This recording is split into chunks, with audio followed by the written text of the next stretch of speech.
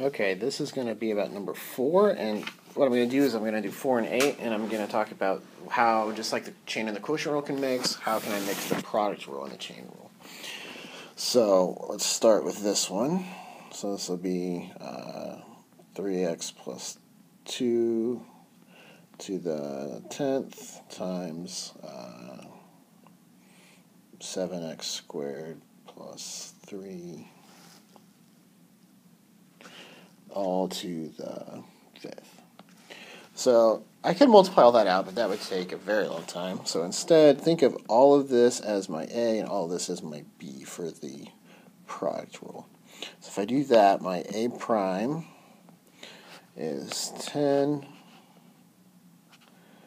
3x plus 2 all raised to the 9th, and then the chain rule of what's inside there is 3.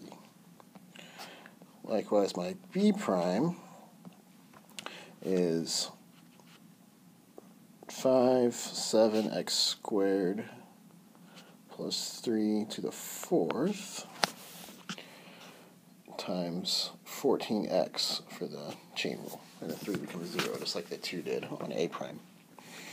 So putting this all together, let's do that on the next page.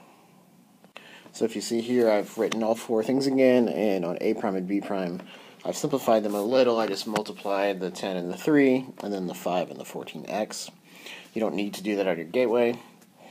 Maybe you even shouldn't, but it'll just make this look a little nicer. So our final answer, dy dx, will be A prime B plus AB prime. So A prime is 30, 3x plus 2 to the 9th. And then my original B is 7x squared plus 3 to the 5th. And I will add that to A, which is 3x plus 2 to the 10th, times B prime, which is 70x, 7x squared plus 3, all raised to the 4th. And that's it.